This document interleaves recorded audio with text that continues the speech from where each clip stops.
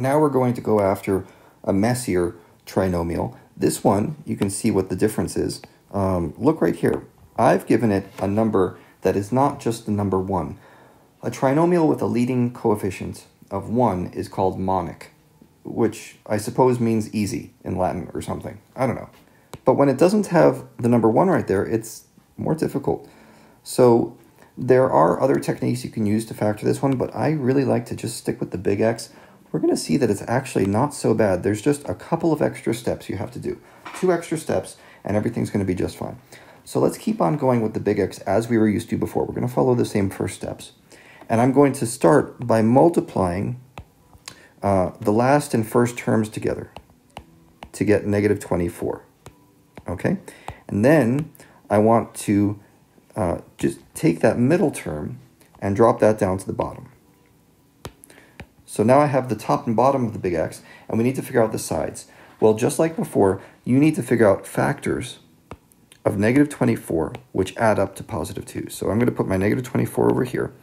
And what do we have? We have negative 24 and 1, negative 12 and 2, negative 8 and 3, negative 6 and 4, negative 4 and 6, negative 3 and 8. There's a lot in this one. Negative 2 and 12, and negative 1 and 24. Okay, there's all my factors. And if you look over the list, try to add them up to 2. You'll see there's only one that works. There only ever will be one that works.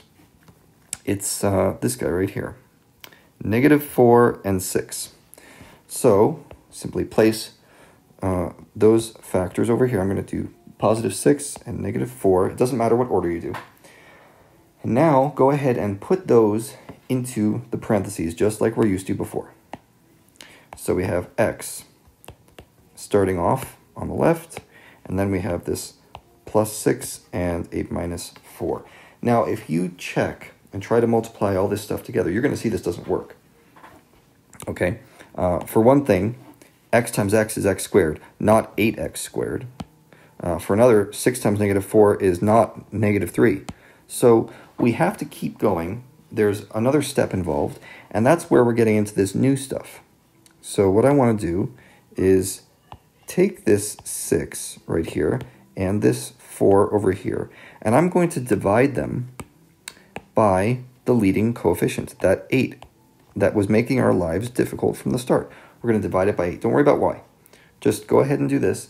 And now let's simplify the fractions.